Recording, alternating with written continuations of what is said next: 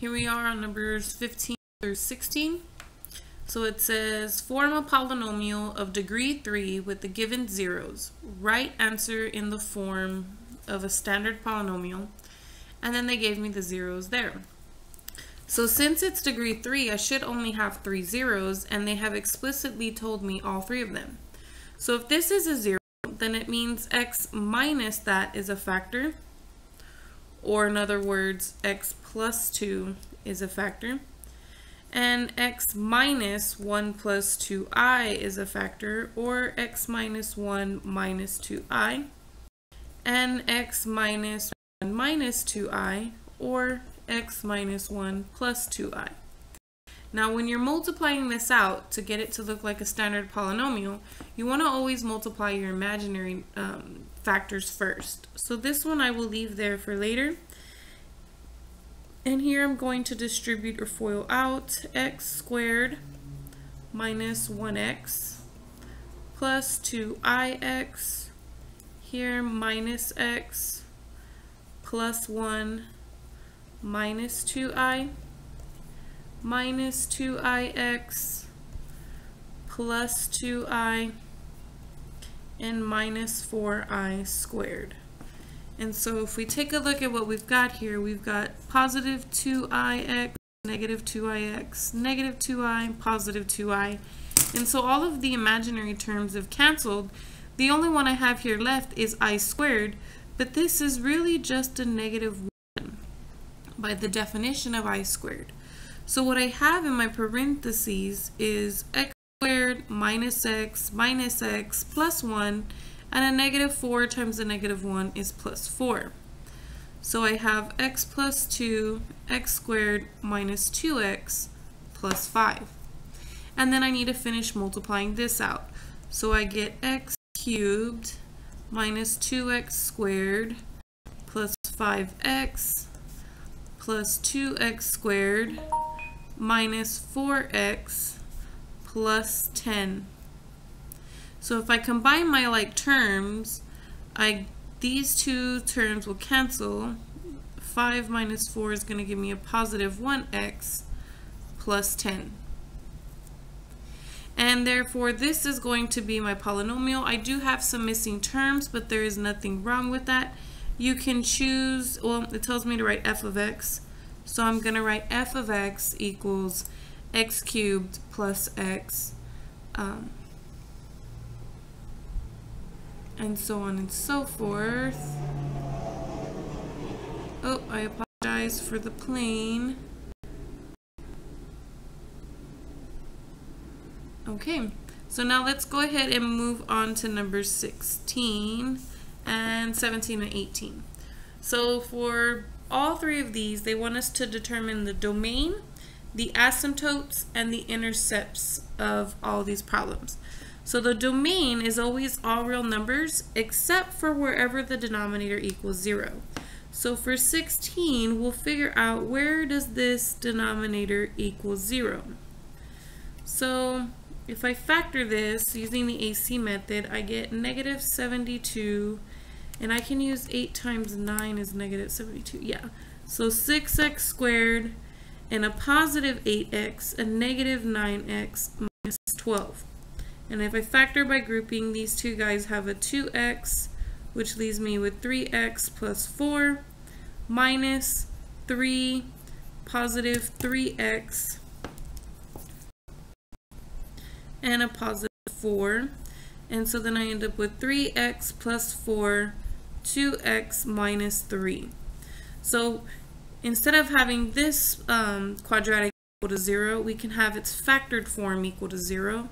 And if I set each factor equal to 0, I can minus 4 over, and I can add 3 over, and then divide by 3. So I get x equals negative 4/3, and x equals 3 over 2 if I divide by 2 on that side. So then I know that my domain is going to be the set of all x values just so long as x does not equal negative 4/3 or x does not equal 3/2. Now, if the choices have the domain in interval notation, that would mean from negative infinity to negative 4/3, from negative 4/3 to positive 3/2, and then from positive 3/2 to infinity. Everything except the negative 4/3 and the positive 3/2 included. So that's the first part. So the second part is asking me for the asymptotes. We kind of have already found them, because, well, half of them. For the vertical asymptotes, you have to figure out where your denominator equals 0. And I already know where that happens. It happens at negative 4/3, and it happens at 3/2. So half of my asymptotes have already been found. The other one is to consider whether you have a horizontal asymptote or an oblique asymptote. And for those, you have to compare the degrees. So I have the degree of my numerator is 2, and the degree of my denominator is also 2. Highest exponent up here is a square, highest exponent down here is a square. Since they have the same degree, that means I'm going to have a horizontal asymptote at y equals the leading coefficient of the numerator, which is an imaginary 1, and the leading coefficient of the denominator, which is a 6. So here I have my vertical asymptotes and I have my horizontal asymptote. The last thing that they want us to find is the intercepts. So for the y-intercept, we just need to plug in 0 for x. So you get 0 squared minus 2 times 0 minus 8 over 6 times 0 squared minus 0 minus 12. We end up with negative 8 over negative 12, which reduces down to a 2/3 positive. So my y-intercept will be at 0 for x and 2/3 for y. Now for the x-intercepts, you only need to set the numerator equal to 0.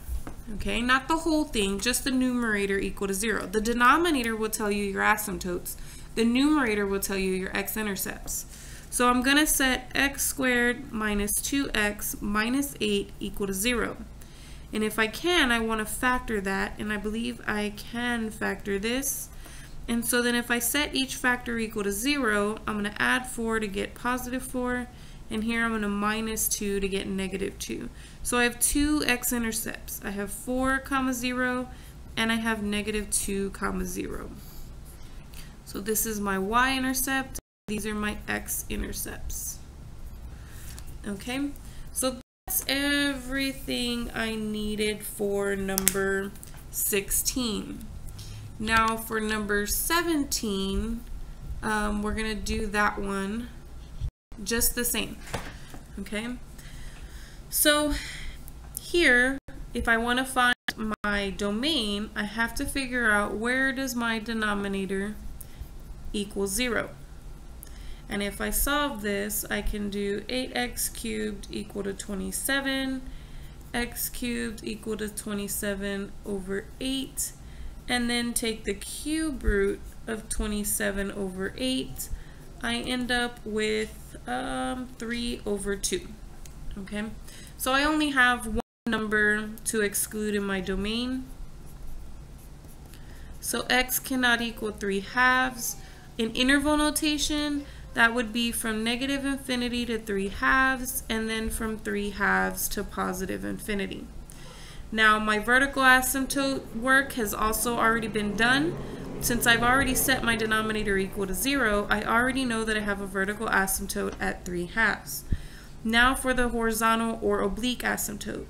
Well, the degree of the numerator is 2, and the degree of the denominator is 3. Highest exponent up here is 2, highest exponent down here is 3. Since I have the case where the degree of the numerator is less than the degree of the denominator, my horizontal asymptote is automatically at the equation y equals 0. Now, so I've got my vertical asymptote, I've got my domain, and I've got my horizontal asymptote. The only thing left is the intercepts. So for the y-intercept, we plug in 0. 4 times 0 squared minus 8 times 0 over 8. 0 cubed minus 27. I end up with 0 over negative 27, which is just 0. So the y-intercept is actually 0, 0. Now for the x-intercept, this is where you set the numerator equal to 0. And so if I can factor that, I want to try to factor that. I could factor out a 4x, which would leave me with x minus 2. And if I set each of these factors equal to 0, I'll get x equals 0 and x equals 2. Now 0 and 0 has already been included with the y-intercept. But I also have 2, 0. So that is another intercept. Now let's go ahead and do the same thing for number 18. So again, domain, taking your denominator and equaling it to 0. This I can factor plus 1 and minus 4. Yeah, that'll work. So then I get x equal to negative 1, x equal to positive 4. So my domain will equal all x's as long as x does not equal negative 1 and x does not equal 4. I also have my vertical asymptotes, which are going to be x equals negative 1 and x equals 4. My horizontal or oblique asymptotes are going to be dependent upon my degree. So the degree of my numerator is equal to 3, and the degree of my denominator is equal to 2. When the degree of the numerator is greater than the degree of the denominator, you either have two situations. One, if the numerator is greater by just 1, so this one is just 1 more than that one, then you have an oblique asymptote. But if this number were larger than the bottom degree by more than 1, so let's say this is 2 and let's say this was 4 or 5 or 6 or 7, then there would be no horizontal asymptote or oblique asymptote. Okay? So then I need to find the equation to that oblique asymptote, and the way you do that is by long division. So I'm going to take the bottom and divide it into the numerator. And let's see what we get. So x squared times 2x will give me 2x cubed. And then I distribute here. So I get 2x cubed, and then I get minus 6x squared, and then I get minus 8x. And then in order to compare these, I have to subtract. So the new sign is a negative, this one will turn positive, and this one will turn positive. So these will cancel. Negative x squared plus 6x squared will be 5x squared. Negative 15x plus 8x will be negative 7x. Then I'll keep going. So what times x squared will give me 5x squared? A positive 5. Again, distribute that positive 5. So I get positive 5x squared, I get negative 15x, and I get a negative 20. Again, to subtract, I'm going to have to change these signs here. And so then that will cancel. I'll end up with a positive 8x and a positive 20. Now, without getting into fractions, there's no number that will multiply times x squared to give me an x. So I'm done. My oblique asymptote is going to be at the equation y equals 2x plus 5. You ignore the remainder. You just want the quotient up at the top. Okay? Now I still need to figure out what my y-intercept is. So I'm going to plug in 0, 2, 0 cubed minus 0 squared minus 15 times 0 over x 0 squared minus 3 times 0 minus 4. You end up with 0 over negative 4, which is just 0. So the y-intercept is 0, 0. Just trying to box some of my answers here. Now the x-intercept again comes from the numerator. So we're going to take our numerator and equal it to 0.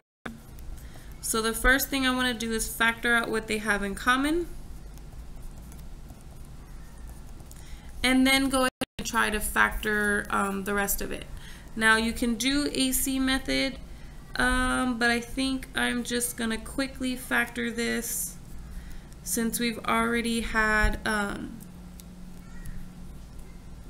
some examples with AC methods. So 3 and 5, I would put the 3 here and the 5 there, which will give me 6 and 5. The 6 should be negative, the 5 should be positive. So 2x squared, negative 6x, positive 5x will give me negative x, positive 5, negative 3 will give me negative 15. So then if I set each of these factors equal to 0, I get x equal to 0. I'll have to minus 5 and then divide by 2. So I get x equals negative 5 halves. And here I would have to add 3. And so I get 3. 0, 0 is already included in the y-intercept. And then here I get negative 5 halves and 0. And here I get 3 and 0.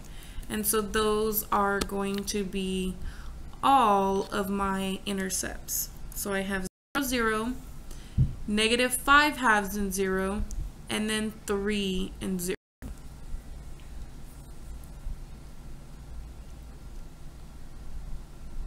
I really did not give myself a lot of space on these problems. If I had worked them out beforehand, I would have probably anticipated needing a little bit more space just to make this nice and a little bit neater. Okay.